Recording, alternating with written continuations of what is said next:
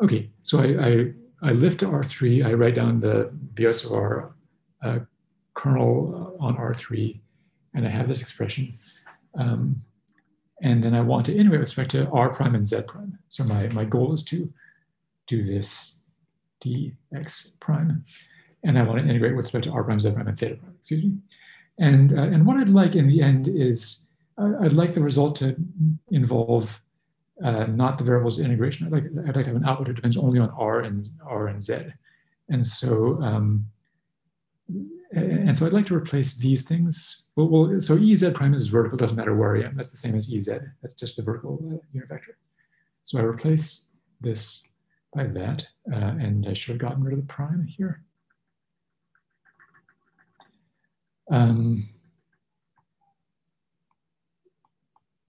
And then the ER prime, I'd like to express that in terms of E sub R and E sub theta. And so I just do this. This is sort of it's kind of obvious. If you write things down, this is just what it is. So the radial vector at the point x prime with coordinates R prime, Z prime, theta prime, I express in terms of the radial and the angular vectors at a different point with coordinates R and theta and Z, and it's just this. And so I substitute this into here. Let me say alpha is theta minus theta prime. And then when I integrate with respect to, so eventually I want to integrate with respect to R prime, Z prime, and theta prime. But in the formula I'm deriving, I have this K xe symmetric, and the d R prime and d Z prime are still here. And so this part is equal to the integral d theta prime, which is d alpha, because alpha is theta minus theta prime. Okay, so the point is, when I integrate with respect to alpha from 0 to 2 pi, this part will vanish because it's the integral of a sign, just by parity considerations, and the other parts survive. And so that's the only slightly tricky part, is this replacing ER prime by the unit vectors in the R and in the fixed R and theta direction. So here we have R and theta are fixed, and R prime and so on are variables of integration. Okay, and so this should be the formula we have. We have a cosine alpha in front of the E sub R, and then the other part appears here. And so here I'm just rewriting things in terms of polar coordinates. Nothing fancy going on there. Okay, let's just check that. Yeah, so there's a cosine alpha in front of Z minus Z prime and R minus R cos alpha over here. Okay, and so the other one, the velocity is similar. What do? We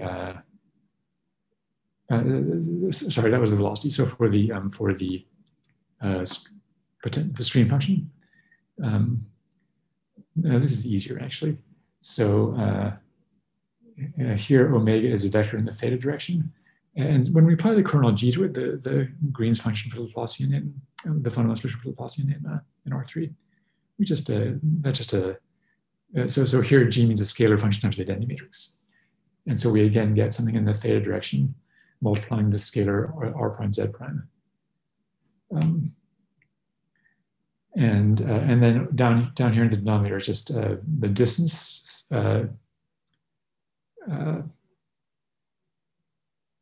distance to the 1/2 between the points x and x prime, which in terms of polar coordinates is this quantity. And so again, and again, this is wrong. Sorry, this should have been a theta prime. And I replace theta prime as before by, I express it in terms of the vectors at the fixed point with vectors ER and E theta. And then when I integrate with respect to, maybe I can call this alpha if I like. I integrate with respect to alpha, and this will disappear. I'll get a cosine alpha someplace. And that should be what we have here. There it is. Okay, and so, and these factors of R, well, the factor of R prime appears because I'm integrating with respect to r prime d z prime, and the factor of r appears because of this 1 over r there. Anyway, you can see it's true. And then finally, what do we do? So the last assertion was a formula for the kinetic energy in terms of these. Here it is. The kinetic energy in terms of this axisymmetric Green's function. And so the point is, when I integrate once, say with respect to, I don't know what, r prime and z prime, I integrate these guys, and this will give me psi of r z. And so this is really the integral of psi times omega. And in terms of when we lift it to R3, this is really the integral, the dot product of the vector psi with the vector omega. And so what we have to do is we have to just justify this integration by parts, which says that the kinetic energy, the L2 norm of the velocity field, is this dot product of psi with omega. And so earlier I emphasized, in 2 dimensions, we don't have the energy, we have the pseudo energy, et cetera, et cetera. Here we might wonder, so here I'm claiming that on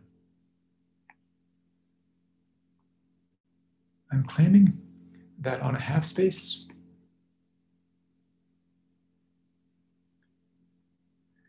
if I have even have vorticity of a positive sign of a, so say I have the integral of omega is some positive number. This was the situation before where in 2D where the energy would be infinite, but the pseudo energy was well defined and finite. And so here I'm asserting that even in this case, the energy is finite. And the point is that this omega corresponds to the vector quantity, which is omega of r z e sub theta. And so in R3, this is we can see that this is a odd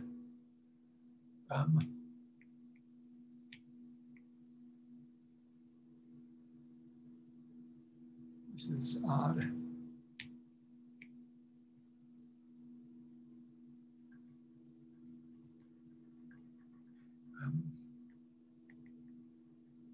If I reflect through the z-axis, right? Because that doesn't change this omega, but it changes the sign of the theta, of the unit vector in theta direction. So and so using this, one can see. So for example, if I again looked at the lifted quantities.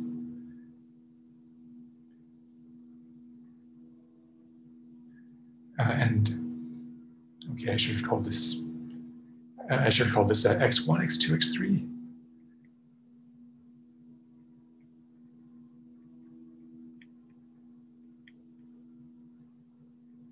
Sorry if it's a bit of a mess.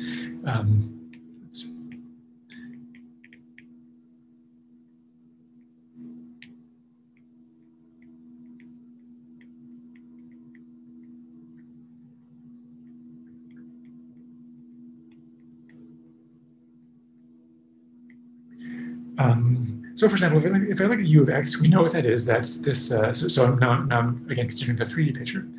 This is this integral, this Biot-Savart kernel.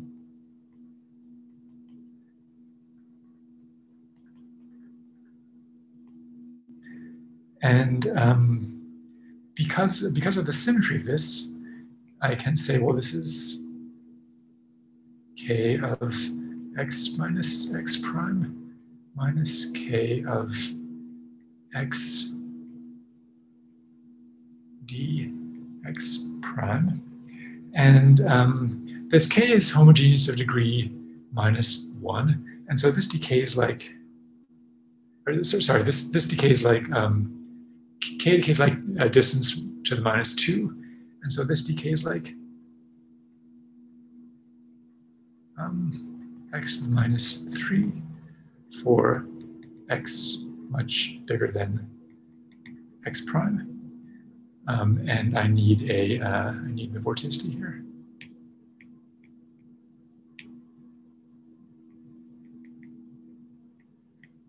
Okay, and so for example, if the vorticity has compact support, and from this we can see that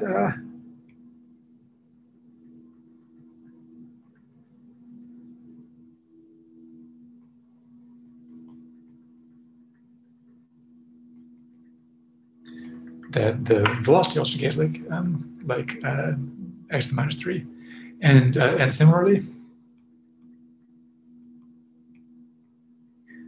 psi will be so again the Green's function decays like 1 over distance, but because the integral is 0, this will decay like distance to the minus 2. Look at the extra decay. So so for example, if I want to integrate by parts, this is all taking place in R3. This is okay. The curl. I'll write one factor of u as the curl of psi, and maybe I'll put in a cutoff function. So I'd like to justify the integration by parts. Let's put in the cutoff function.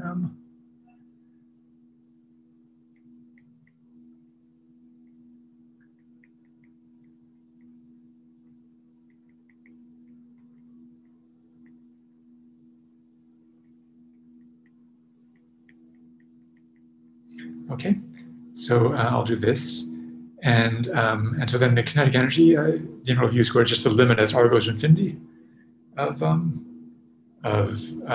u squared times chi r, and so I can then integrate parts, and I'll have a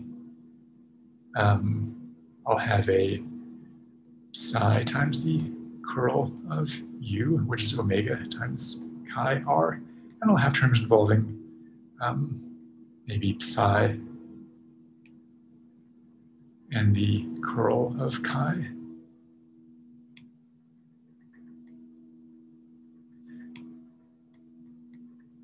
Dot u, and using this decay property, so this goes to 0 as r goes to infinity. Because what's it look like? Well, I'm integrating over an annulus between r and 2r radii, and I know in that annulus, if I'm far, so here I'm imagining compact support, and one could then do this with a little more thought for rapidly decaying vorticity.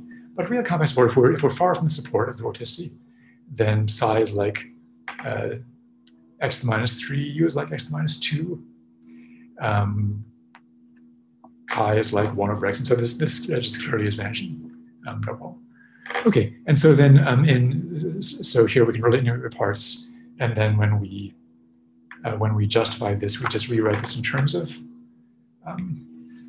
we rewrite it in terms of the forms we found above, and that gives us this formula for the energy. Okay, good. So that's this, and let me say also. So when we start proving this, so we have formulas. We have an explicit Biot of our kernel. It's a little bit odd. It involves an integral. When we start proving things, we may have to at certain points look at it more carefully and see really what's it look like. And so and to extract more information from these formulas. There's some machine on the street making noise. I don't know if you guys can hear it. It's kind of distracting, but. Okay, anyway, so here quickly is an example of the way that we rewrite these formulas. And so this is a one kind of classical way of rewriting the expression for the potential psi in terms of vorticity omega. And so the first part of what I've written here is really just rewriting, is taking what I had before and rewriting it.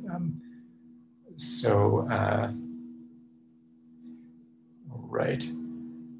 Let's see. So if you compare the two formulas side by side, we could see pretty easily that that's the case. But the point is, I've isolated the nasty integral, and I've made its dependence on the argument s, which is this thing, as simple as possible. And so so we can rewrite the formula for psi in this fashion, and then the assertion is that there is something about asymptotic behavior of this function f of s as s goes to 0. And so s going to 0 is like, so we should imagine the point r, z is fixed, and I'm worried about points r prime, z prime who are nearby. And so I sort of expect things to diverge. I expect some kind of bad behavior. This tells us how bad the behavior is. And so as s goes to 0, the distance, and so so one thing to note is the relevant quantity s is the distance, say the Euclidean distance between r, z, and r prime, z prime, but scaled by this factor r prime. And so if I'm, and so it's scaled by something like the how far we are from the vertical axis squared. Okay, and so then the point is that this f has a logarithmic singularity. The leading order is here, and so we can see that on small scales to leading order, it has the same this kernel has the same logarithmic singularity as the Green's function on R2. Here, however, it has a weight. So there's a weight, which is the again this thing related to the distance. If I'm at a distance r from the origin and I'm considering r prime nearby, then the square root of r prime is basically basically the square root of r squared, which is the distance from the origin. Okay, and so for example, when I write down the energy is the integral of this thing against omega, and so there's the energy will have these. We'll have this logarithmic singularity, this logarithmic factor, but then there's a weight which would be, so if I imagine a blob of vorticity omega concentrated at a certain distance from origin, then if I have r and r prime in the support of this blob, then if I have 2 points in support of the blob, then r and r prime will both be basically the distance from the origin if it's a small blob. And so I'll get some kind of factor similar to what we've seen before, but with this distance appearing in it. Okay, the proof very quickly. I'm not going to do it, but you can just do this by hand if you like. It's sort of break the integral into pieces, mess around with it. We'll do things like this before. We'll do things like this in the future when we'll need slightly different information, and so we'll do that. But one way to do this is just to express this function capital F in terms of certain special functions, the so-called elliptic integrals, and then appeal to known asymptotics for elliptic integrals as the argument tends to certain limits. And so let's omit the details. But this gives us a bit more intuition into what this kernel looks like than just the plain formula from before. Okay, so so here's what's next. So basically, the plan for studying vortex rings is that so every question we consider will have sort of analogs for what we've already done for point vortices on the plane. And so there we constructed these rigidly rotating solutions. That one could also do rigidly translating solutions, pairs of vortices. We constructed those things by variational arguments. We could have attempted PD arguments had we wished. I'd say more constructive arguments. And then we also did dynamics. And so I'd like to discuss the same things here. And so basically we can see, well, it's a lot like the older equations, but there's some differences there. These weights bear in places, and these mess up the Biot-Savart type formulas and make things a bit uglier. In some cases, quite a bit uglier. Okay, so the plan is, the plan is,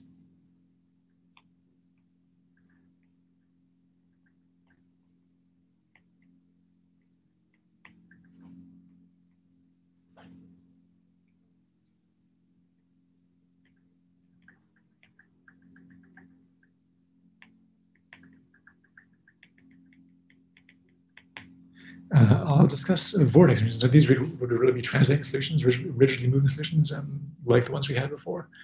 Then we can ask, what if I have initial data who's merely concentrated around who merely is sort of doesn't have this special form that allows for perfect translation without change of shape, but it's concentrated around a ring, and then 3 multiple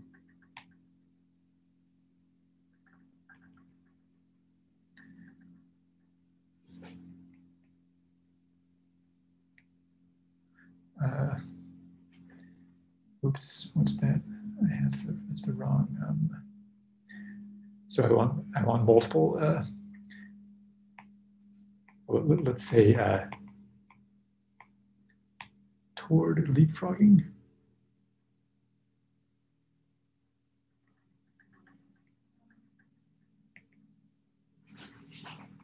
Via the approach developed by Mark Yarrow and collaborators. Okay, so starting on this, I don't want to say this. So what I want to convince you about is that this problem is very similar to the one we considered in detail before, and a similar technique should work, and we don't need to spend another 2 weeks on the details. So vortex rings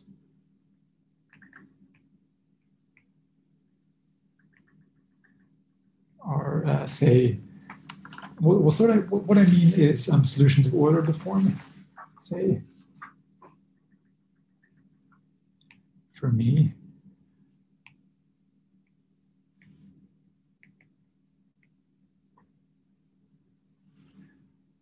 of, I should give this equation, I should find some Euler, I have to find some abbreviation,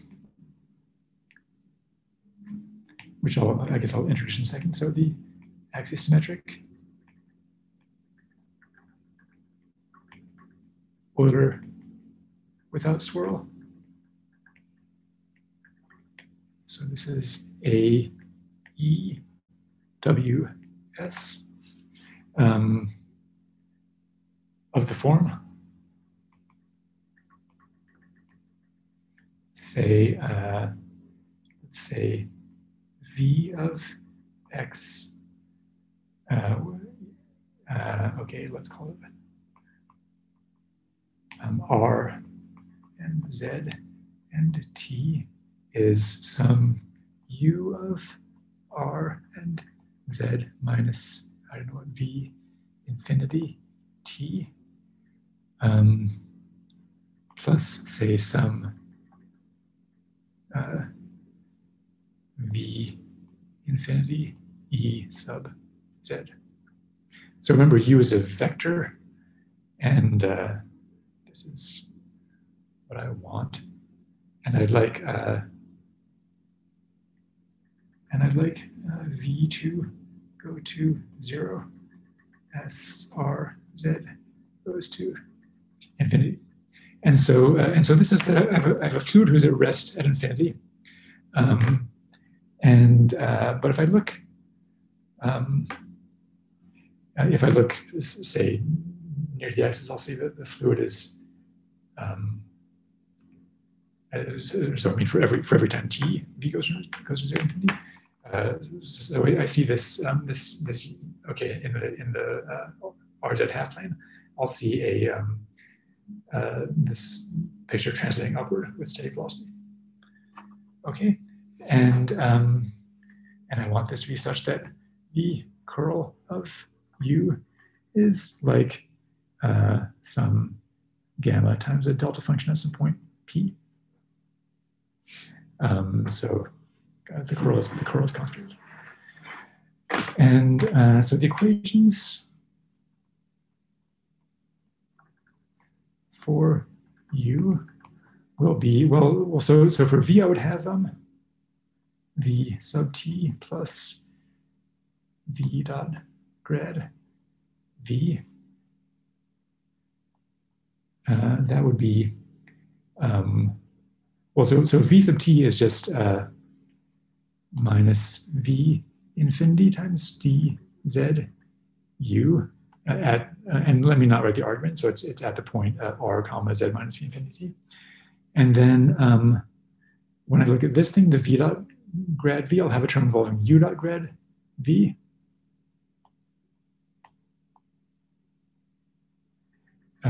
But then I'll also have a term where I have the dot part of this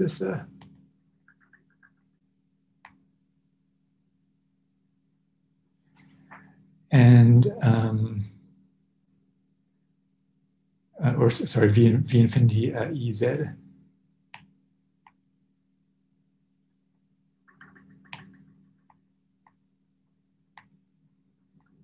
Okay, and I can see that these two terms exactly cancel.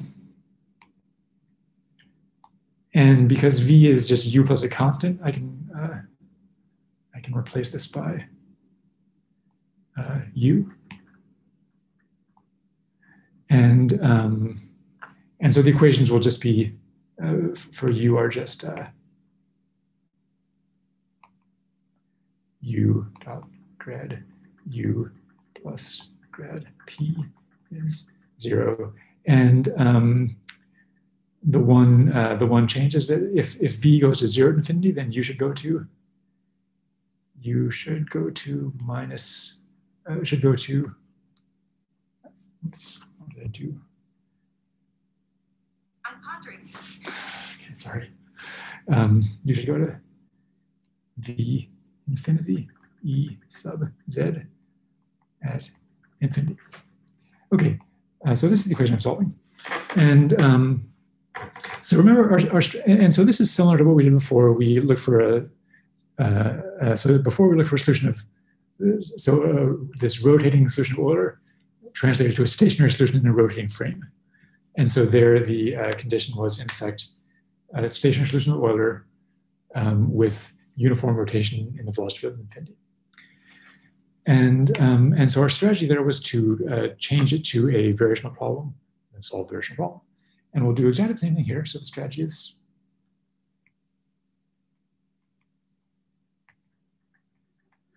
one, we'll have a variational problem.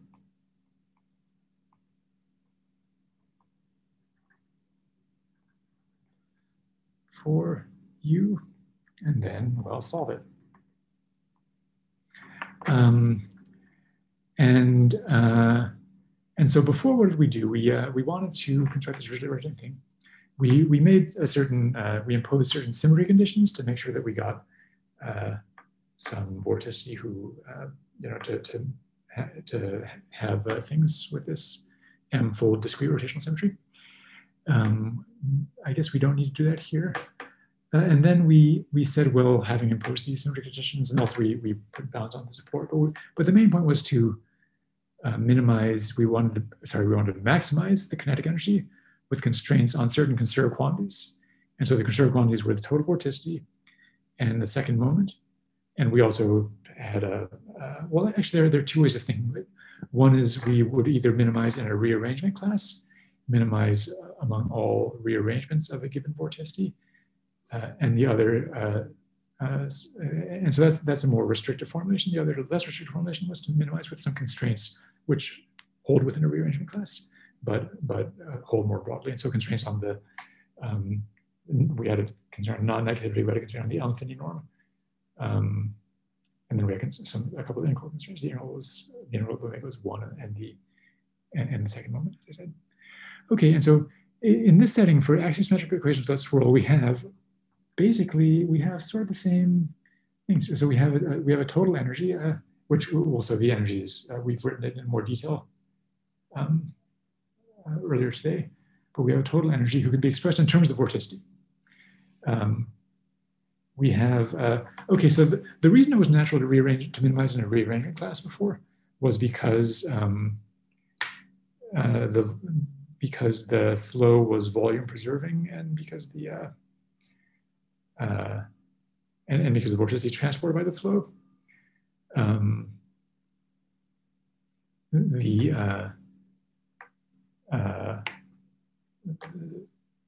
So this made it natural too. So these things preserve, these will keep you within a rearrangement class. Here we have something a bit different. We have that this is transported by the flow, and it's not exactly volume preserving. It preserves. It preserves.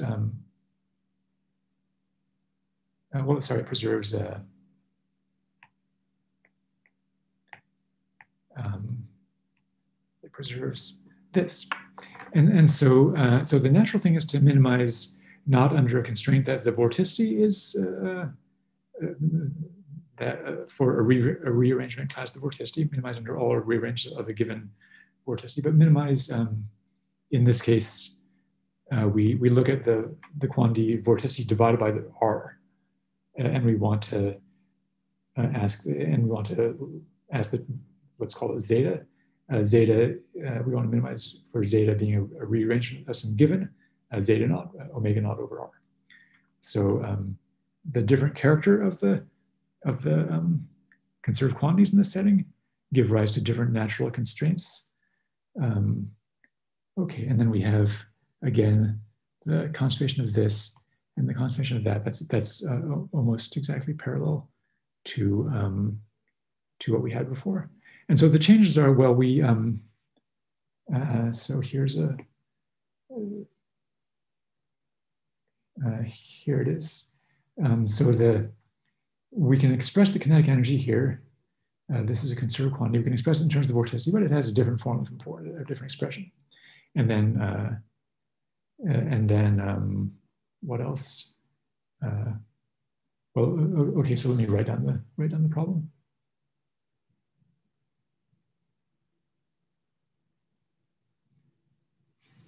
So the variational problem is, so by analogy with before,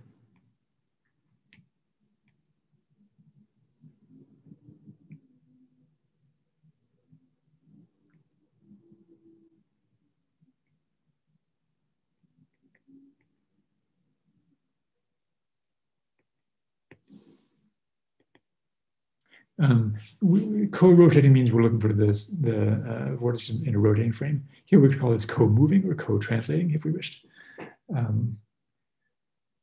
Okay, so by analogy with that, let's see, we want to consider the problem.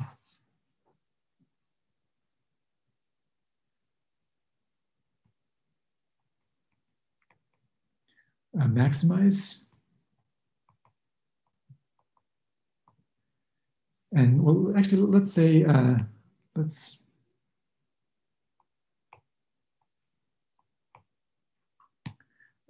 set zeta of R and Z to be the vorticity of R and Z divided by R. And so this is the thing who is translated, who's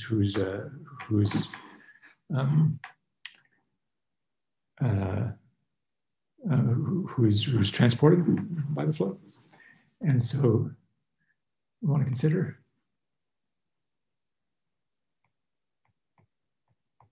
is to maximize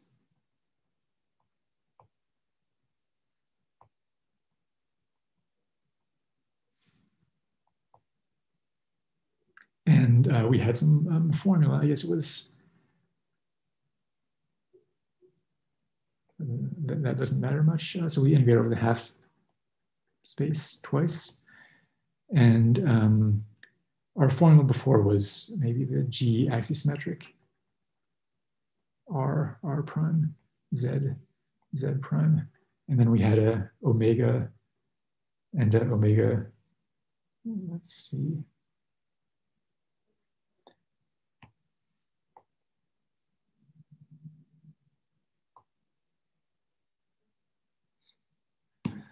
Okay, let's try that again.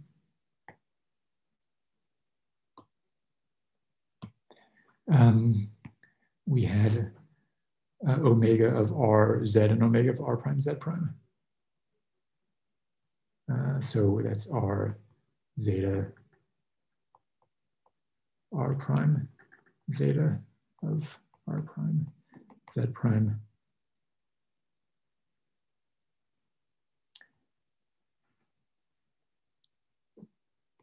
And then I think there's another R prime, dr prime, dz, dz prime. Anyway, there's a formula. And what we've seen is that basically for R and R prime near each other, this looks like the log of the distance multiplied by a factor who depends on the log of the distance between the 2 points. Sorry, if R, R prime, if R, Z, and R prime, Z prime are close to each other. This will like log the distance between those 2 points, multiplied by a factor involving r and r prime. Subject to you know, what we want, for example, a constraint on the angular momentum.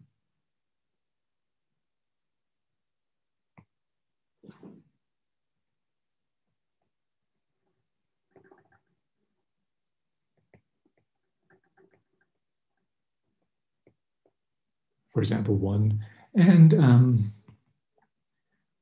zeta is a rearrangement with respect to diffeomorphisms that preserve this weighted volume, sorry, r dr dz.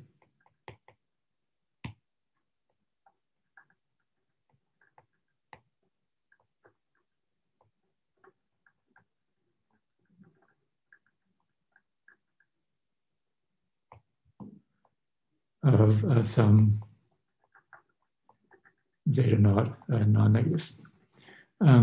Okay, and so this is one problem. This isn't the version we consider, but I mean we discussed this briefly. This is really in some way the right problem to consider. But, the one the proof we gave.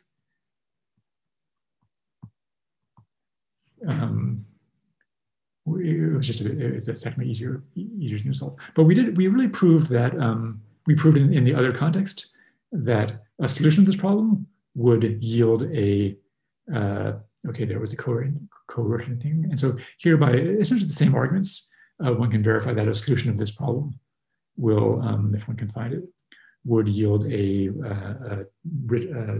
translating solution of the axisymmetric order without swirl. And so this is sort of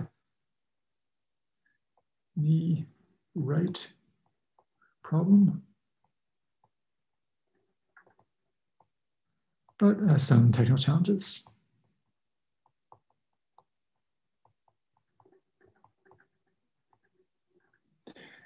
And so problem 2 is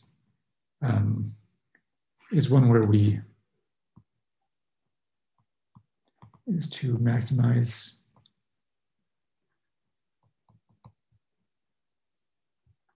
E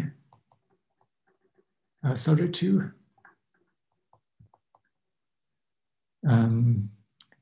okay, and so then the constraints will be, for example, 0 less than zeta is less than, before we said 1 over pi epsilon squared, thinking of it as looking like a ball radius epsilon.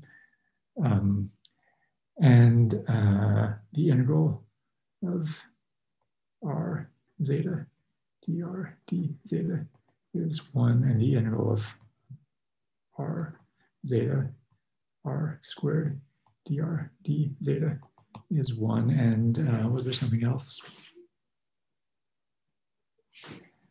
I think that was it.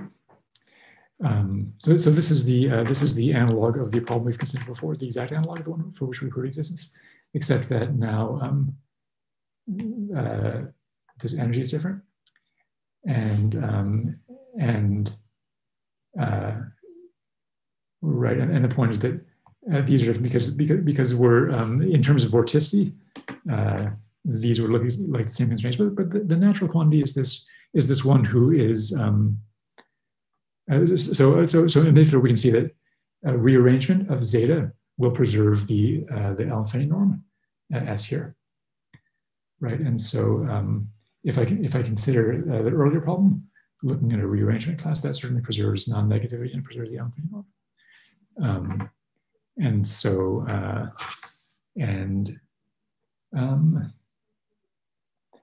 it will also preserve so rearrangements, right? And so here I have exactly a rearrangement with respect to this this RD RDZ saying this is the right quantity there. And so we can see that a solution of problem 2 in particular will be a solution of problem 1. But it also, so in problem 2, we have a bigger class of competitors. Okay, and so what I would like to argue, what I would like to assert is that, well, let me say, why vortex rings? I showed you pictures of these moving things. Okay, here I'm kind of asserting implicitly that if we solve this variational problem, we will get a solution of the PD I wrote down earlier for the vortex ring. But we can see on a sort of a heuristic level that okay, vortex rings arise naturally, I think, because this is problems with this sort of really the natural variational problems to consider. And so what do we have? We have a conserved energy. We have these few conserved quantities, including the well, here they are.